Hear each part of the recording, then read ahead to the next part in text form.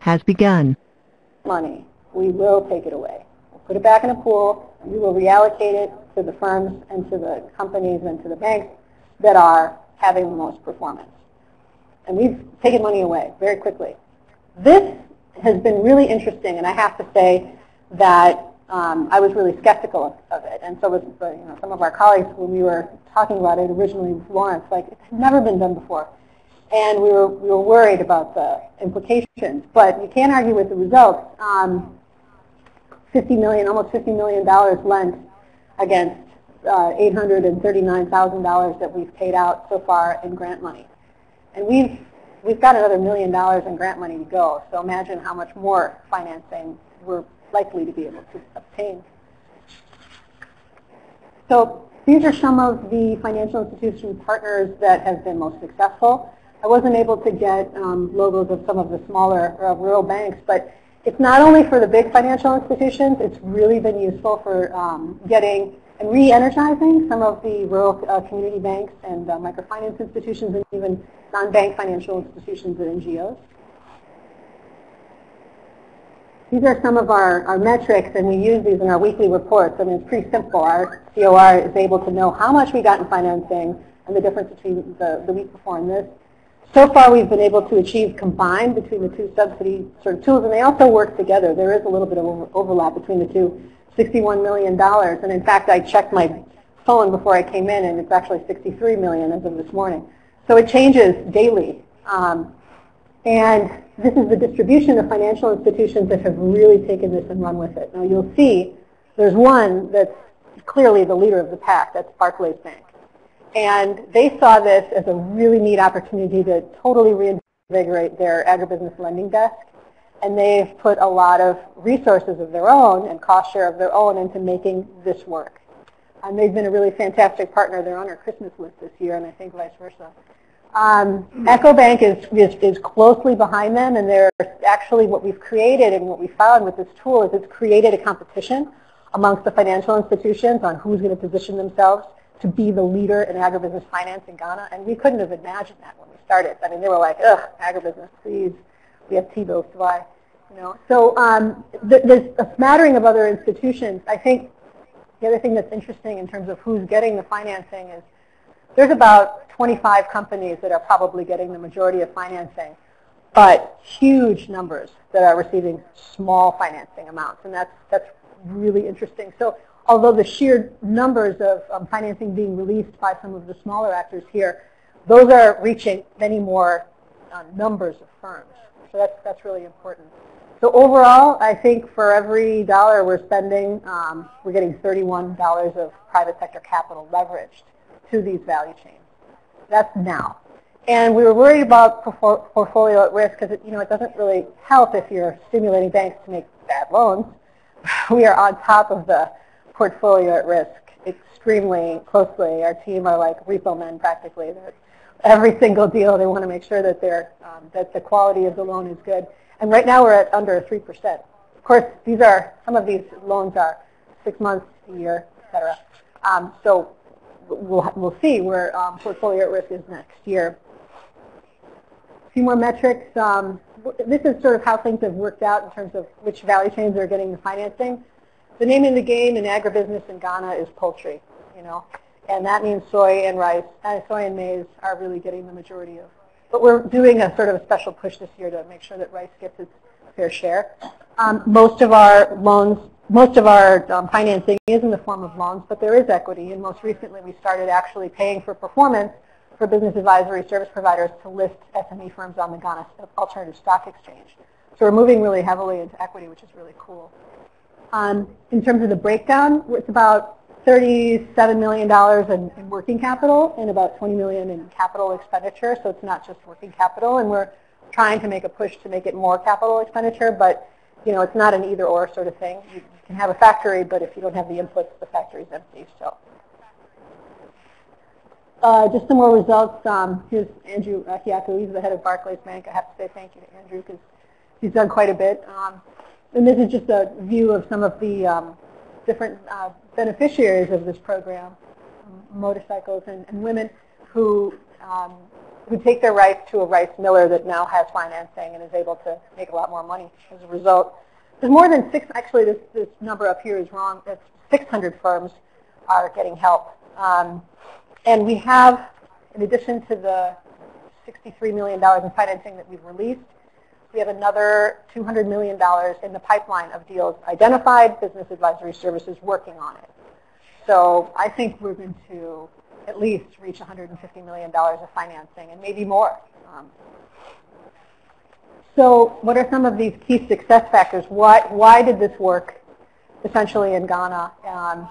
And I think that the dual subsidy, both from the supply and demand side, I think was interesting. I also think that, and many of you work with the private sector, and it can be a bit of a departure from some implementing partners, especially to work with financial institutions. You really do need to approach them differently, and you have to prepare them for what it is to work with USAID and excite them about the possibility as well. And we had to do an RFI. We had to do a lot of bidders conferences because what we did had never been done before in Ghana, and it's almost a little too good to be true. Like, you're going to pay us to lend, and what? How is this going to work? What do you really want from us? We had to be really clear about issues of confidentiality. And so we spent a lot of time in the preparation stage. Lawrence was actually critical in that in our mission in Ghana. And we made the application process really simple. I mean, you don't ask a banker to write a 20-page proposal. I mean, it's going to be terrible, first of all. They'll do a fantastic spreadsheet. And so we tried to really change the way that grant applications were done. I mean, 2 pages. What do I really want to know? There was really only one metric. What's it going to take? And how much are you going to lend? And when? And make sure, and how are you going to assure me that it's in the value chains and to the types of clients that we're looking for? We also had to, and I think this is hard for a lot of us, had to resist the temptation of trying to mandate how. How is, that's not for me, it's not for us to come in and tell a financial institution how to function, essentially. We have a result, you have the money, let's do this. And really, and I think, but it was hard. It was a difficult thing to do, and we went through a number of design processes of the RFI, and each time in the RFA, each time saying, how can we stop being so directive? How can we be less directive? Do we have to say this? I mean, honestly. So we did a couple of different designs. We made the grant very short term. Actually, we did it with a base period and an option period. And if you didn't spend your money by the base, we basically said we're taking it away, reducing your ceilings, and we will reallocate, and we did that. And that actually helped because then the financial industry was like, no, but we have all these deals. It's just a question of time. Well, then get to work because we have a program and we need results. And that actually created competition, and also it got the fire going even higher. I also think that these incentive grants are complemented by a lot of other risk mitigating things that are happening in Ghana. And honestly, I think the most important thing is that there are deals. There are good deals. Without good deals, you're not going to get good financing. There's a lot of great entrepreneurs in Ghana and West Africa in general. And we have great business advisory service providers, too. I mean, we have, a lot of London-based financial experts. These are serious people. One of our BAS firms is KPMG and equity investors and things like that. I mean, we have some impressive partners there. There's the guarantee program that we're working closely with and other agricultural insurance. But I think, we also do a little bit of bank training, not a lot, but some, on things like risk mitigation and value chain finance and how to evaluate risk. But mostly, I think the most important thing is that our project team is so strong, and they play this really great sort of honest broker role. And I think that's really what made the difference in terms of the financial institution saying, okay, yes, I'll do this. Because if aid is involved and these guys are involved, I trust these guys. I know this is going to work out. So that's it. Thank you.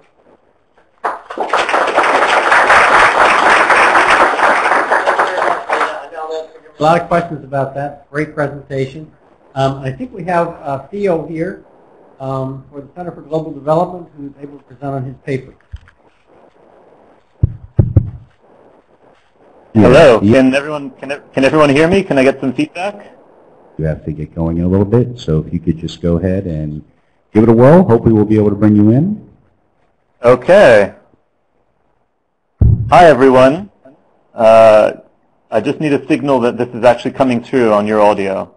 It is actually coming through. Thank you for bearing with us.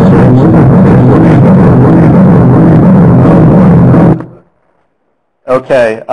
If somebody who's joining online could maybe use a headset, because we're getting feedback from that as well.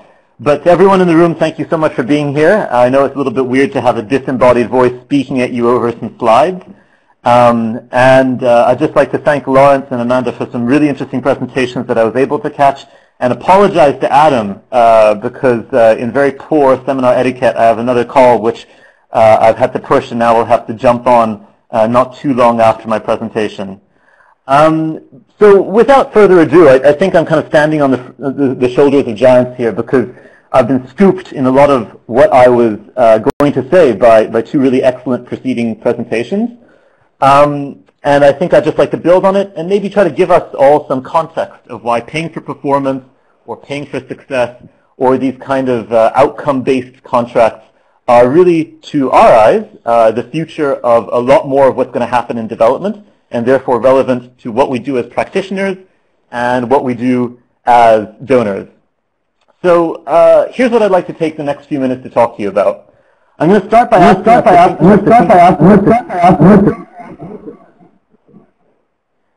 hello.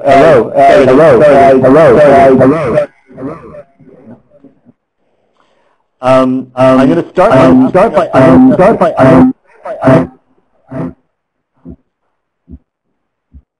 yeah, I'm sorry.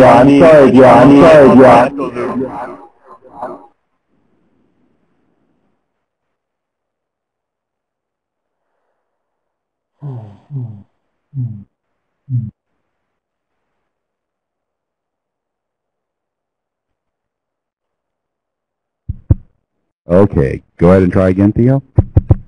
Okay, how's that? All right, I think we might have lost the echo. Let's keep going. Good. Yeah. All right. Thank you. Okay, thanks for everyone's patience. Here's what I'd like to take the next few minutes to discuss. I'm going to start by asking us to think through what a paying for performance model could look like, which very much reflects some of the excellent stuff that Amanda and Lawrence have been saying. I'm going to try and convince you that a paying for performance model doesn't, by design, have to cost us more than other ways we've traditionally worked with sponsoring development outcomes, like subsidies or cheap loans. Next, I'm going to try and give you the view from 30,000 feet, which is, why is this going to be a bigger part of how we're working with the private sector and how we're going to do development, quote unquote, as we work to build out the SDG agenda. And finally, I'm going to try and convince you about the merits of paying for performance in really general terms. And part of that is working to convince ourselves that paying for performance isn't a really new way of doing business, and it's reflected in a lot of contracts that we're very comfortable with. As Adam will talk about after my presentation, one way to think about it is this a new and useful form of procurement. And I won't speak too much about that, but I'd like us to kind of realize that many of the things we're talking about is new terminology, but we've been doing it in various forms and very successfully as a sector for a long time. So Bridge International Academies is a brand that many of us are familiar with. They're an innovative education startup disrupting private education provision and competing with the public sector in parts of urban Kenya. I think they've done really amazing work, and I'm using a Bridge project here as an example. I really want to stress that I'm not picking on them in any way. I just want us to think through what it means to do this kind of programming in practice. So the slides were actually changed, and the font should be a different color, so I apologize. But what does Bridge do? They provide schooling for about $6 a month in areas where household income is as low as about $60 a month per adult head. So this is still a substantial percent, 10% of your gross income, but people are voting with their feet. As we've learned all over the world from a large number of development research programs and projects, competitive private schooling for the very poor is still a competitive proposition. And the way Bridge does business is by radically focusing on costs. So they keep costs low by scripting lessons, so they don't need to hire very expensive teachers. They keep costs low by using M-Pesa, which is a digital payment technology. They keep costs low by only building their school buildings using 3 template designs, for example. And it's an amazing operation to really see. And as a consequence of this, they want to scale up. And their scale-up plan calls for 237 new schools, enrolling an additional 300,000 additional students, and costing about 26 million. So large relative to what they had and their cash flow, but pretty small in the scheme of things. And how did they do it? Well, they're a poster child, right? No pun intended. And of course, CDC, the UK's development finance institution, and the IFC were happy to provide equity for this scale-up plan. And a cheap loan came from OPIC, which is the US capitalized development finance institution with a mandate to invest in American and American partly owned businesses overseas. So let's think through what these instruments could have looked like. What happened was that they got a concessional loan. And I don't know if the interest rate was really 4%. OPIC doesn't make that information public, but it's lower. It's less than the commercial rate. So we'll use that as a benchmark. And what is the level of guarantee of debt? So a debt guarantee says, if you default on your $10 million loan, we'll bail you out. You won't be on the hook for that. We'll repay the bank. A guarantee would have cost $9.9 million. They'd have to guarantee $9.9 million of that $10 million roll. And one other way to think about this is, what if we just looked at the gap between a commercial interest rate and a concessional interest rate and divided that by the number of students Bridge was hoping to enroll? And that works out to something really modest, right? A pay-for-success student, if our target outcome, as Lawrence was talking about earlier, or our clear metric that Amanda alluded to, is student enrollment or test scores or some combination of the two, that works out to about $3 per student. Now, all of these in our algebra and our very simple financial modeling have the same expected cost to the donor community, but we think they have dramatically different values to Bridge and dramatically different incentive effects on the sector. So looking at these in order, what's the difference between a subsidy, a guarantee, and a paying for success or a paying for performance model? We shouldn't believe that they have the same effects or deliver the same development returns. Subsidies reduce costs, sure, because a cheaper loan is cheaper, but a general subsidy isn't targeted. OPIC's loan reduced Bridge's average cost of capital, so everything it did, rather than focusing our scarce development resources on what we wanted to create an incentive for, which is enrollment. The same with the guarantee. But do we really want to insulate, in the case of a guarantee, firms from risks that they should be facing? I would argue in most cases probably not. Paying for success or paying for performance models, in contrast, don't pay out for the outcomes that aren't related to the social returns we're really interested in. So even though these have the same costs by design, they have very different market effects. And so all we've done is take a real example of an actual way we've supported the private sector, and many would argue we did a really good thing in doing that, and think about how else we could have done that, and what thinking about it in other ways implies for where the risks lie and where the incentives are placed. So I'm going to actually skip through the next few slides in the interest of saving some time. But the punchline of where this push is coming from to work with the private sector is essentially from a very high level and almost universal. So why is there a big number 18 on your screens? Well, those of us who were in Addis for the Financing for Development conference earlier this year, in the snappily titled Addis Ababa Action Agenda, read the words private sector no less than 18 times. And that's as many times as the Addis Ababa Action Agenda, which is all about how to pay for the Sustainable Development Goals. That's as many times as it mentions the words international cooperation.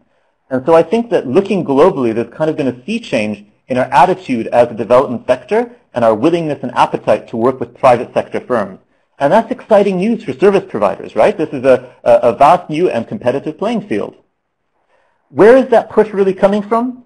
I don't think it's any surprise to say that a lot of it is because when we started to add up what paying for the SDGs would cost, we started to see these really, really big numbers. And the specific numbers you have on your screen are in trillions of dollars a year, and the prices come from calculations by UNCTAD in the 2014 World Investment Report. And I think we can all agree that the UN has a vested interest in putting up large numbers. It itself is the beneficiary of large development spending. But everyone kind of agrees that it's going to be really expensive to build out delivery for the SDGs. And everyone really agrees that in the context of overseas development assistance of $130 billion a year or so in 2013, which itself was a record year for development assistance, we're not going to get there with foreign aid alone. So there's two pushes. One is we want to build out our collaboration with the private sector for better results, and we want to build out our collaboration with the private sector because it's the only way we're going to get to the SDGs. And as a consequence of that, there's a sea change in our attitude towards the private sector that really wasn't there, I'd say, 10 or 5 years ago, and will be there for the next couple of decades. So the question we need to ask ourselves as donors and as practitioners, people in delivery and frontline organizations, is are we doing it well? So a really simple way for us to think about this, I think, and I hope this tool is useful, is that there are a lot of projects that have high social returns, but low risk-adjusted financial returns. And the problem with that is that there are many outside options that investors could invest in if they didn't take on these social projects. Why would I invest in the very risky and comparatively low return Kenyan schools run by Bridge when I could invest in at least Ghanaian national debt? As we heard before, treasuries are a thing. There are securities I'm more familiar with. There are projects on which I have to do less due diligence. And so the problem facing these socially impactful projects is how to convince the private sector to get on board. And that really means two things, right? In this framework, we need to raise the returns or we need to reduce the risk. And that brings us back full circle to the instruments we've been talking about in this sector for a long time. Guarantees and various kinds of, for example, political risk insurance reduce risk. Or we can give a subsidy, increase returns, lump sum transfers or subsidized credit like a cheap loan, which a lot of our development organizations, multilateral development banks, and at a very macro level, IDA, the World Bank soft loan window, has been doing for a long time. The new push, I think, and I think the healthy push, is towards paying for success models. Subsidies that are conditional on performance. We've talked a little bit about what a subsidy looks like. This is a concessional loan to Bridge, and I argued that we can love Bridge, but have very good reasons for thinking of other kinds of contracts that would have had the same expected cost, but kept risks and incentives in different places. What's the guarantee look like? And again, I realize I'm diving in from London, so I just want to assure you that I'm not picking on USAID or US associated firms at all. This is just one example from a long list. This is a press release, I think from earlier last year, 2014, in which USAID partnered with Kenya Commercial Bank with a backstop facility. So it's a $10 million loan, pretty small, that says to Kenya Commercial Bank, you make loans to Kenyan clinics so that Kenyan clinics can buy medical equipment from GE. What's the problem with this?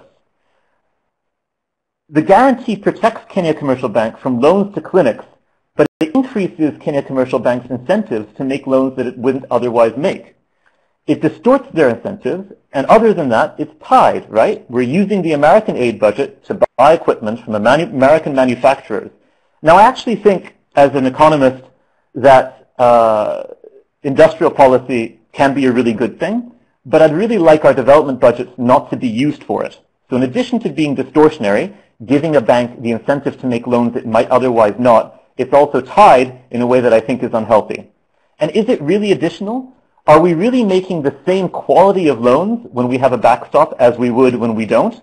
I would argue that our experience with commercial banking probably suggests not. So much in the same way as I think we can spend subsidies better, I think the expected cost of a guarantee can be spent better. So there's a few things that we go through in our paper, and I realize that no one's idea of a fun Friday night in is reading a paper about how this might all work, but if you want to skim it, I'd love to hear your comments. I'm going to go through a couple of points that we make, and one of them is kind of on a public finance perspective that we haven't yet really heard about.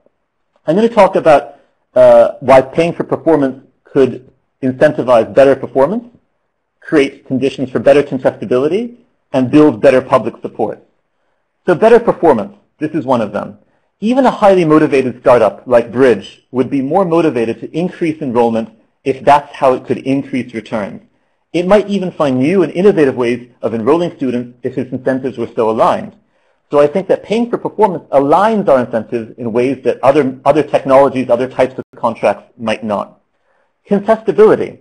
In most other ways of thinking about subsidies, it relies on someone picking a winner. It relies on us to say, this firm should get our support through a cheap loan or a guarantee for its debt.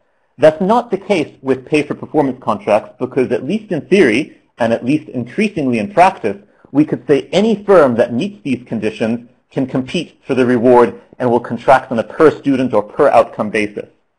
And finally, we all have examples from having spent a few years working in various emerging markets or frontier markets of the costs of excess optimism by our aid policymakers and our officials. Because the returns in pay-for-performance don't need to be targeted on a single company, they reduce the costs of us making mistakes, like excess optimism about specific projects. Some of us have worked in civil services or treasuries, and I know that from personal experience, the politicians I know would rather report that they paid for an extra 100,000 Kenyan students to be enrolled in school or increase their test scores than to say we spent $10 million paying off someone's bank debt because the project failed. So paying for performance not just aligns incentives in ways that other contracts don't. I think paying for performance also protects us from our own excess optimism about bad projects and helps to build support for development spending on good ones.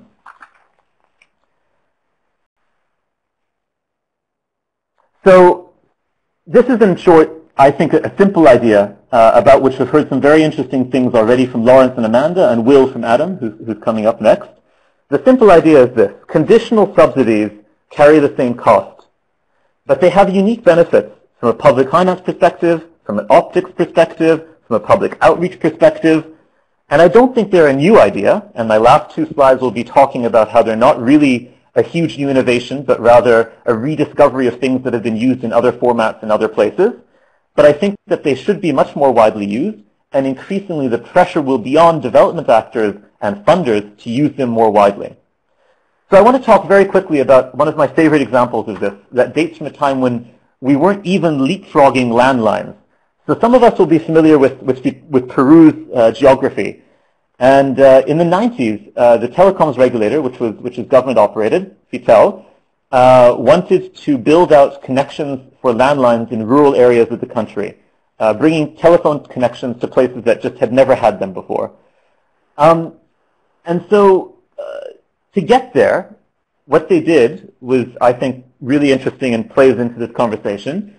FITEL set out the number of connections they needed and where they were needed. They also set out the terms for service delivery, which penalties for bad service delivery, dropped connections, etc. And then they invited firms, outside firms and domestic incumbents, to bid on the level of subsidy they needed to provide this service over a certain time frame. And as a consequence of the combination of contracting on outcomes and using bidding to get those payments, those subsidies, as low as possible, they got their build-out to 5,000 towns in, I think, 600 district capitals for 41% less than they'd estimated, 71% less than the incumbent telecoms operator was offering, and with additionality of 2 for 1. So for every dollar of subsidy the government was willing to put in conditional on performance, the new operator put in $2 of infrastructure investment. And that's not really including the depreciation or operating costs that they'd have to incur. So this is an example of how we've been doing this pay-for-performance interaction with the private sector for a long time. Some other macro examples that I just want to go through very quickly before concluding. Advanced market commitments. The advanced market commitment is a commitment to buy treatments or vaccines from pharma companies. And this creates an incentive for them to do research into drugs that treat problems that typically are most densely concentrated in the lowest income places. And the advanced market commitment for vaccines, for the pneumococcal vaccine specifically, was hugely successful. It created an incentive for them to create a proper formulation of that vaccine, which is being rolled out by Gavi internationally. And it's now, I think, according to their own impact evaluation, estimated to have saved something like 500,000 children's lives. But again, it was contracting on a per-dose outcome for an agreed metric, which is vaccine efficacy.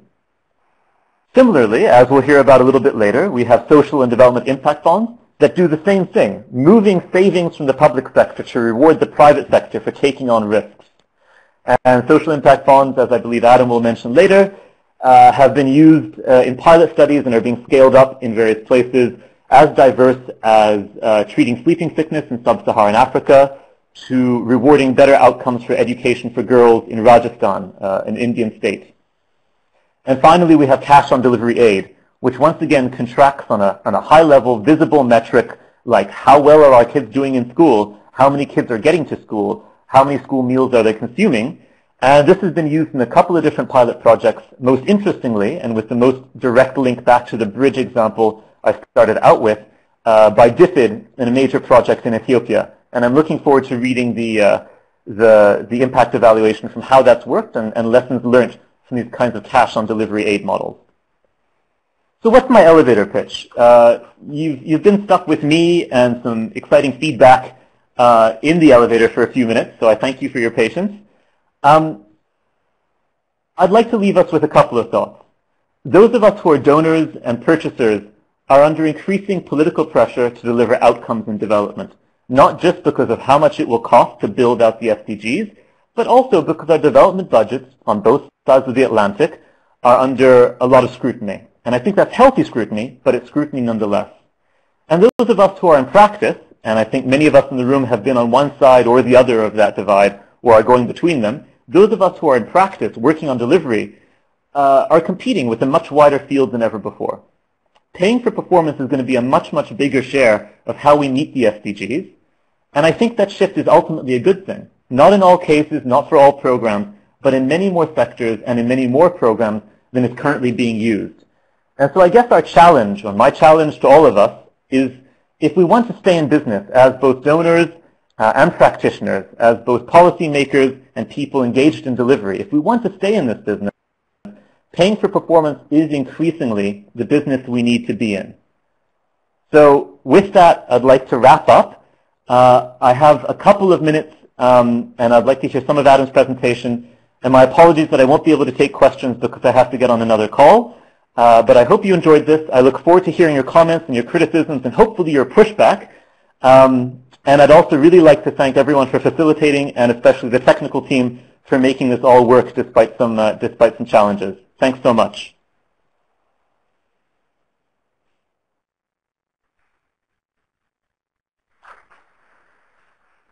Thank you, Theo. I know you've got to run, so we'll just take one or two questions quickly if we can.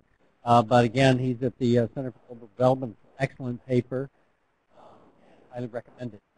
Questions for Theo?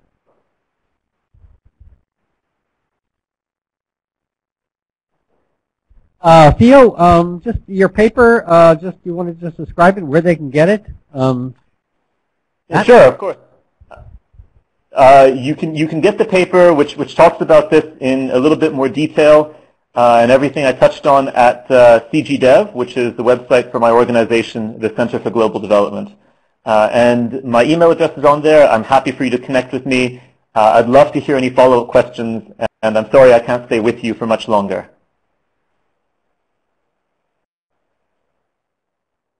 Okay, thanks very much. That's great, and we can provide the link for the paper to you as well. Again, I strongly recommend it. Thank you so much, Theo.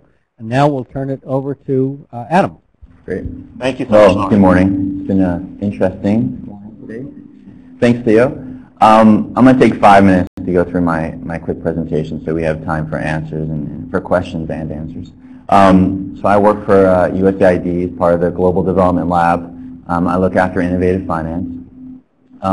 Just to take a kind of a step back and think about some of the conversations we heard today from Amanda and Theo, Amanda talked about mobilizing resources and how do you sort of put liquidity in the market and using some sort of pay for performance mechanism to reward the financiers, the people that are actually providing the capital. Theo sort of talked a little bit more about different structures, but kind of focused a bit on the conditional subsidies. And again, adding liquidity to the market a bit. Kind of what I want to focus on is something that's slightly different and in that space, which is really not talking about subsidies and not talking about liquidity. It's more about the whole holistic ecosystem of pay for performance. And this is around something called a development impact bond or an impact bond. And so if you think about development today, it's very rigid in the way it's funded.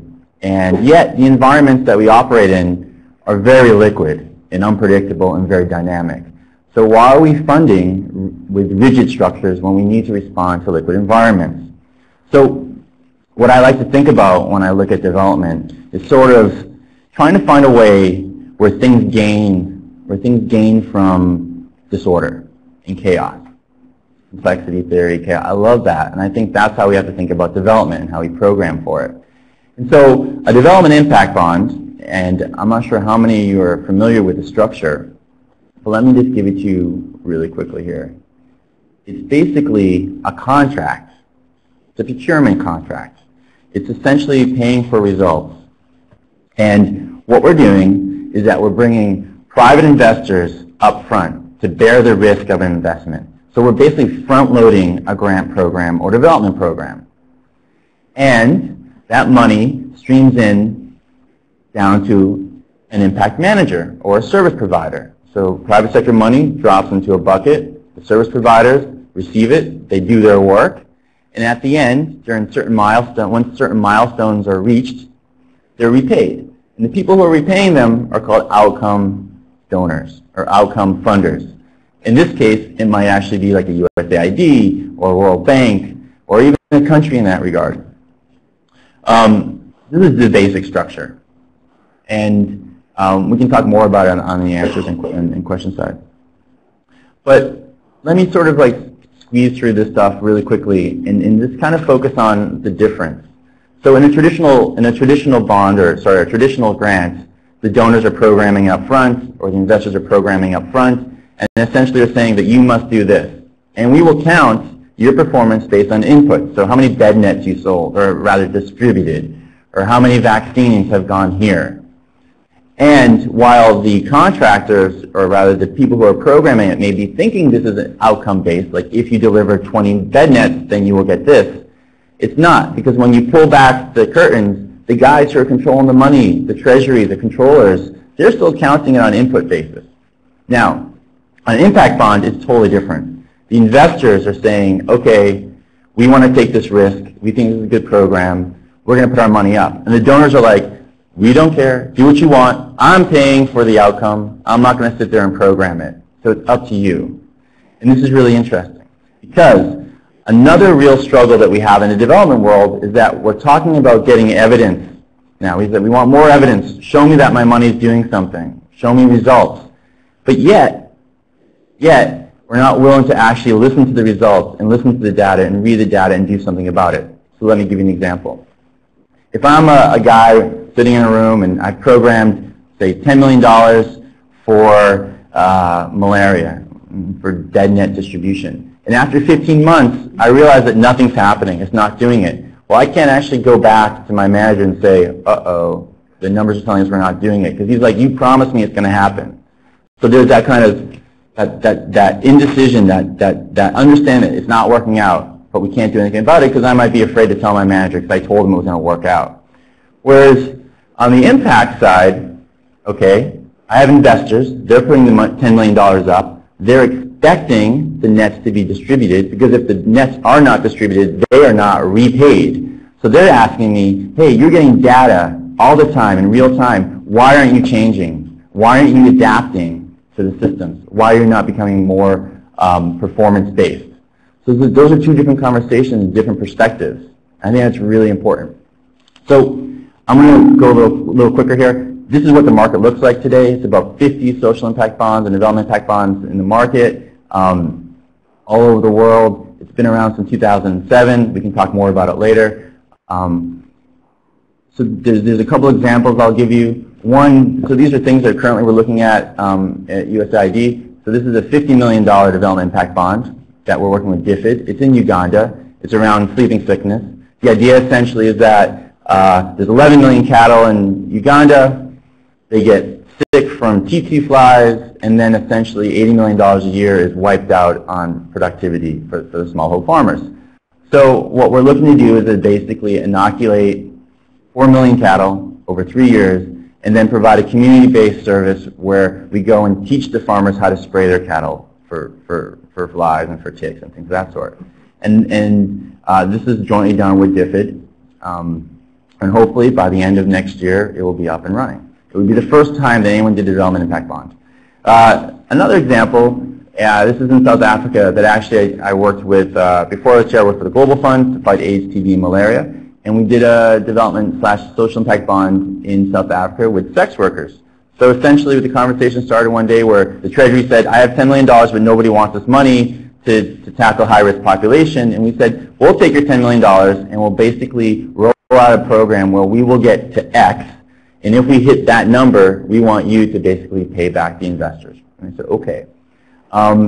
So South Africa has 150,000 sex workers, 70% are HIV positive, and less than 1% of the budget goes to them. So this is a huge problem. And then now we're also looking in Haiti where we're doing a water sanitation project that might be around $11 million in the same space. And this is something that's pretty new. But I guess that's the end of it. So I'm going to leave it there, and if you have any questions, we can answer that later. Thanks.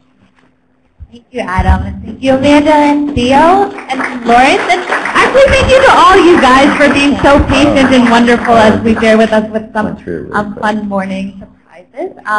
I do want to respect everyone's time, and I realize that we're coming up to 10:30, which we promised to keep you all free. But if you have any questions, particularly on the how that people can then take with them to sort of think back how they would apply it, I want to get one question from the room and one question from the webinar, if there are any. If you can wait till I pass you the microphone, say your name and organization, that sort of thing. Hi, I'm Peter Boone with Corona Corporation. I have a question, I think, for Lawrence and Amanda about the supply side incentive that you give to banks when they're lending a pay-for-performance. It looks like the performance is really responding to what you look for, maybe even exceeding expectations. So I'm curious at what stage you might turn off the spigot for the suppliers. And also, a second part of the question is, that's especially if the demand side, BDS provider subsidy is creating the pipeline for them. And isn't that second performance-based a little more market-based, because you could make the argument that either the private SMEs or the banks would take on that incentive later on when they see the benefits? Thank you. And then we're actually going to take a couple questions for the webinar to wrap it all at once. Okay. Can everyone hear me? Wonderful. I just want to give a shout out to our webinar participants who have been troopers throughout all of this. Most of them have stayed online throughout all of the audio issues, and they've been very active in the chat. So one question from Felicia. This is, I think, to Amanda about your presentation. She was asking which financial regulations deterred or promoted service delivery of various financial institutions in administering the grants that you spoke about. Sure, I can do that. Deterred or promoted service delivery of various financial institutions in administering the grants that you spoke about. And then this is a question, I believe, for Adam from a couple of different people on the webinar. They were just wondering, what is the total value of the 50 impact development bonds, and who were the investors?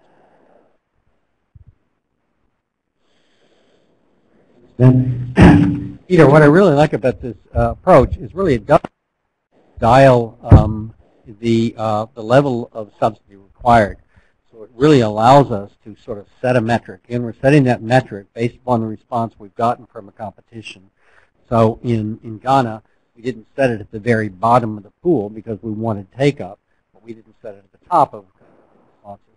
But certainly one dials it down, and we could have dialed it up, because our objective, again, in this case, was to ensure that that financing was there to support the value chain.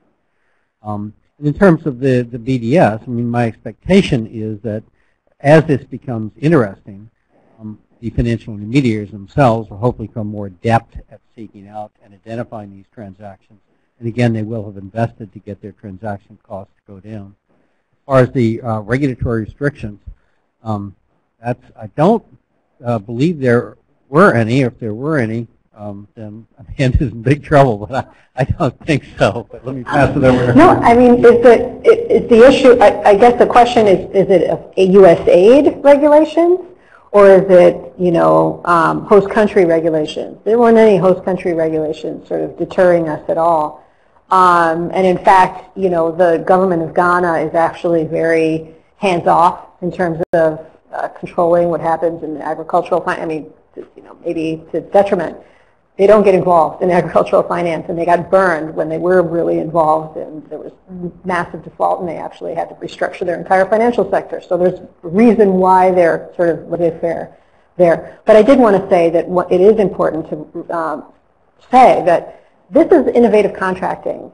And a key success factor, and I'm remiss to not mention it, is that we had a really open-minded contracting office within USAID, and also a really top-notch team within Karana that helped us push the boundaries, but within the contractual requirements. So, and we had a really open-minded COR who gets finance. So those two things, I know many of you implementing partners in the room, when you don't have that, it can be really hard to be innovative from an implementing partner perspective, and I'm just really glad to be working with some of the best people in the business on all sides. So we're lucky. Hi. So of the 50 sort of impact bonds, it's around 150 to $200 million. The pipeline for deals are probably closer to bring that up to about 500 million. And I say that looking kind of into the future, what's on tap right now. And the initial impact bonds were very small, a couple $100,000 or $1 million or $2 million. But now they're starting to scale up because the cost of structuring and the understanding how they work and sort of the socialization has gotten more robust and fluid. Some of the investors have been Goldman Sachs, UBS, European Investment Bank, FMO, high net worth individuals, and mom and pops. But it's moving more institutional now. So for example, the Uganda project that we're looking at, right now we've spoken to, and none of this is confirmed, so you know, just kind of take it for what it is, but UBS, FMO, European Investment Bank, KfW from Germany, these are the type of investors that are setting up willing to put money behind this. And actually, every single impact bond has always been oversubscribed. The issue is not actually the impact, looking for the money to come in and front load the program, it's finding the money to basically be the outcome funder, and that's where these projects fall apart.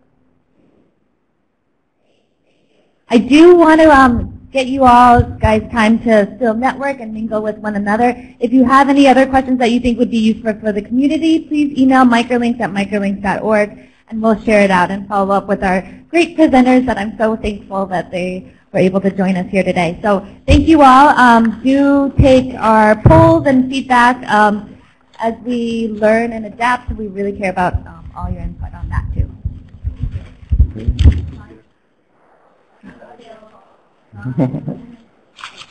Cool.